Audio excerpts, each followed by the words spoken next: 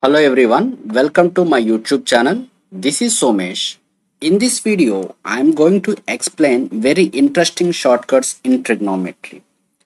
Computing the trigonometric ratios of twice the angle. For example, just observe these figures. Suppose small a, comma small b, comma small c are the triplets of a triangle when theta is given. So small x, small y, small z are the triplets of the triangle when 2 theta is given. What is the relation between a comma b comma c and x comma y comma z? That is the simple trick.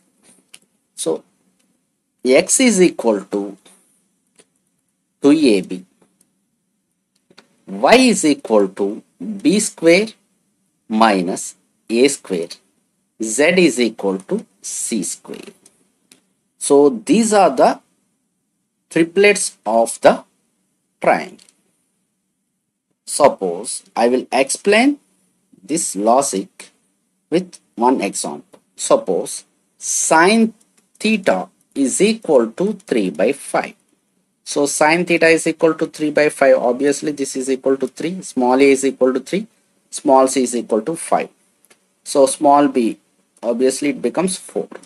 So a is equal to 3, b is equal to 4, c is equal to 5. So what is the value of x? X is equal to 2ab, 2 into 3 into 4, that is equal to 24. And y is equal to b square minus c square. So 4 square minus 3 square, that is equal to 7. Z is equal to c square, that is equal to 25. So new triangle triplets are 24 comma 7 comma 25. So how to calculate, how to find tan 2 theta? Tan 2 theta is equal to simply 24 by 7. Without any formula you can compute like this. Suppose cosec 2 theta. Cosec 2 theta is equal to 25 by 24. 25 by 24. The simple shortcut is seems to be like that. If a comma b comma c are the triplets of a triangle when theta is given, the new triplets when theta is when angle is equal to 2 theta, the new triplets are 2ab, b square minus a square, c square. So based on this logic, we can compute the values. Sin 2 theta, cosec 2 theta, cot 2 theta, whatever it may be. Okay, similarly, next logic. Compute the trigonometric ratios of the angle. So these are the figures.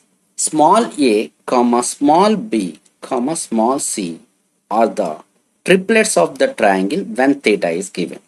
The new triplets when theta by 2, x, y, z. So what is the relation between x, y, z and a, b, c? So x is equal to a. Okay. Y is equal to b plus c. Z is equal to square root of b plus c whole square plus a square. I will explain with one example. For example, sine theta is equal to 5 by 13. Sine theta is equal to 5 by 13. Obviously, this side becomes the 12. So that means small a is equal to 5, small b is equal to 12, small c is equal to 30. So what is the value of tan theta by 2? In traditional method, we have to find sine theta and cos theta. Tan theta by 2 is equal to sine theta by 1 plus cos theta. Like, but in this method, just x is equal to a. So that is equal to 5. Y is equal to b plus c. That is equal to 12 plus 13, 25. Z is equal to square root of b plus c whole square That means 25 square plus a square 5 square, that is equal to square root of 650. So the new triangle seems to be like that. 5, 25 square root of 650. So tan theta by 2 is equal to 5 by 25, that is equal to 1 by 5. Suppose cosec theta by 2 is equal to square root of 650 by 5. Like that you can compute any value. So the simple logic is, if a comma small b comma small c are the triplets of a triangle when theta is given, the angle becomes the theta by 2. The new triplets are a comma b plus c comma square root of b plus c whole square plus a square. These are the new triplets. So if angle becomes theta by 2, simple logic. Okay, this is a, this is b plus c, this is square root of b plus c whole square plus a square. So you can compute the any value. Okay, similarly for double angles, so x becomes 2ab is the one side, and this side is b square minus a square, and hypotenuse is equal to c square.